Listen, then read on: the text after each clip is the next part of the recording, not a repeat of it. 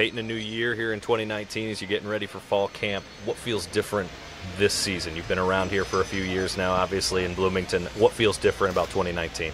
I think just our outlook and our mentality, just the way we've been attacking the weight room, the way player-led practices have gone, the way that leaders are stepping up and embracing their role as leaders on the team. So I think obviously it starts from the top down with coaches, but I think the leaders are doing a good job of communicating to their specific position groups. What goals and challenges did you make for yourself from the end of last season through the summer, off-season workouts, and obviously getting ready for camp? Yeah, I think that leadership role that I just talked about was one thing that I really wanted to focus on, and something that I've been a lot better at, and communicating and correcting and criticizing, and not being afraid to kind of step outside of my comfort zone. So that's one thing that I think I've developed and gotten better at. And then from an on-field perspective, I think just my footwork and being more accurate with the ball and timing are the things that I've been working on and I've gotten better at this summer.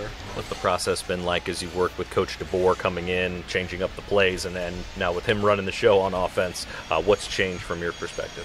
Yeah, I mean, obviously it's a little bit different in terms of verbiage and how we communicate things, but there's only so many football plays and so many ways to get guys in different spots. So really, it's just learning the communication, learning how to talk different, and the football plays, you know, they fall into place because it's you're just out there playing. How much does the competition, whether it's everybody fighting a position group, quarterback room is no different, how much does that inner competition drive you just to be the best quarterback and the best quarterback for Indiana?